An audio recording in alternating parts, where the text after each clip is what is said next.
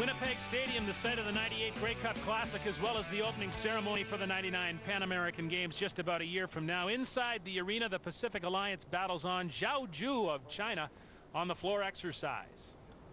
He's got to be wondering about the condition of his brother. They're very close. They train together. They encourage each other, support each other. Front handspring, front full, front layout, front 1.5. Scott, it's become a compulsory line. Every guy out there is doing it for the huge bonus points. Talked about the incredible depth in China. On the floor exercise at the national championships this year, Zhao Zhe finished second. And they're very young. The twins are 20, and the other team members they've brought are only 16 and 17 years old. So you can see the future of China. And one of the 16-year-olds, Jing Aoi, continues to lead the individual all-around competition. Zhao Zhe has a very balanced routine. Big tricks, lots of strength.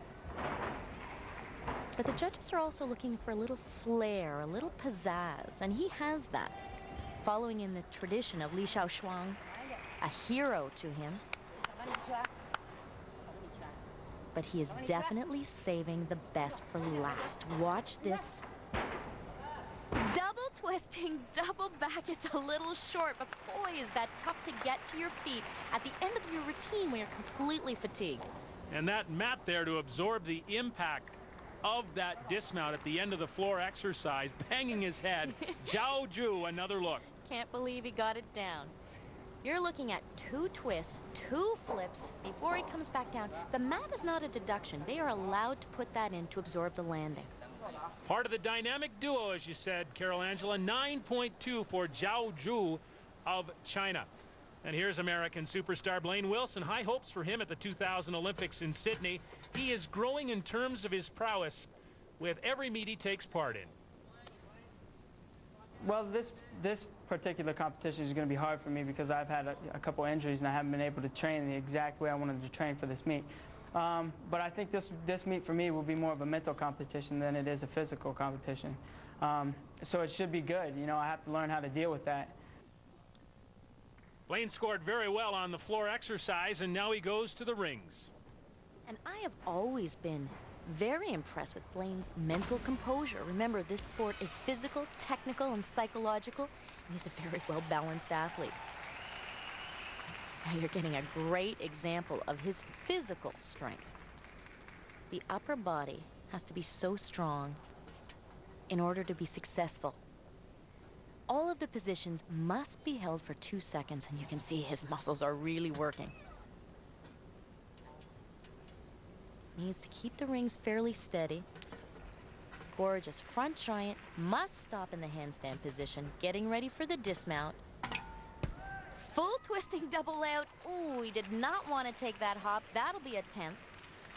10th all around at the World Championships in Switzerland. Interesting, you talked to him. He said it's not cockiness, it's confidence. 9.5 is what that confidence is built on for Blaine Wilson of the United States. There's Peter Schmidt, the reigning Canadian champion, out with an injury, unable to compete, but still giving his teammates a hand, warming them up.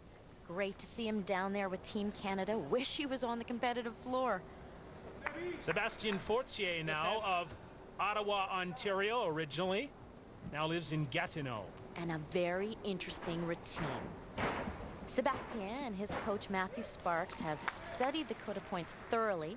He doesn't have any of the traditional big tricks, but he knows how to work the code, and his start value is 9.8, which is very impressive. Now here's a perfect place where he's getting most of his marks. Pommel horse work, beautiful spindle, and a little break dancing. Nice lines by the 21-year-old Sebastien Fortier. He's young with a bright future. Now he'll impress you with phenomenal strength. Almost impossible to hold that, and he does it beautifully. Making his rise quickly at the 97 Nationals in Ottawa, he was 23rd all around, but really creeping up for a shot on this national team.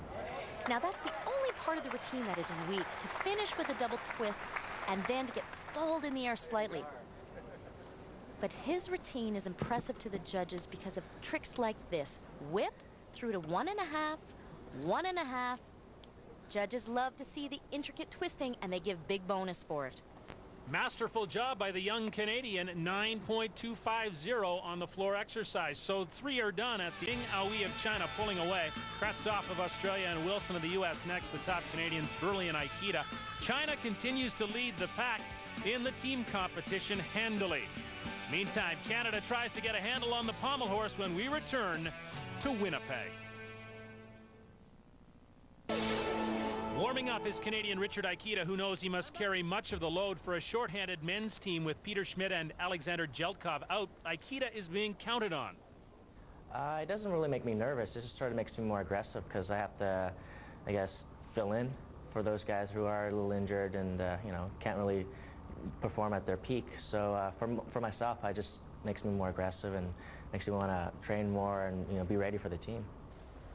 Unlike most gymnasts, one of his favorite events is the pommel horse. And it is his best event. And Scott, I like the word he's using, aggressive. Team Canada must be aggressive. He has a very intricate routine, and that adds to the risk. He has a full 10-point start value. That means the content is huge. It's what the judges want to see. But every time you add the intricate maneuvers, the chance of falling is huge. So he's off the horse now, but back on to resume the routine. Now the good news is I have seen him fall before and still score over 9, which attests to how much is actually in this routine. Beautiful single pommel work, lots of bonus there. It's unfortunate he fell. The flow he's got going now, great rhythm, pushing through to the dismount. And Richard talked about that rhythm earlier before this pommel horse routine. It was interrupted by the fall, but still, as you say, he scores well, even with the fall, an even 9. Andrei Kravtsov of Australia, and he is a rising star, and the Australians are building their men's program around him. A great athlete. Warwick Forbes is really pleased. That's the coach lifting him up to the high bar. Really pleased with Andrei's progress. He's quite talented, but interestingly enough, he stays within his comfort zone, so he always looks like he's in control. Born in Russia, but has competed for Australia for about 4 years now.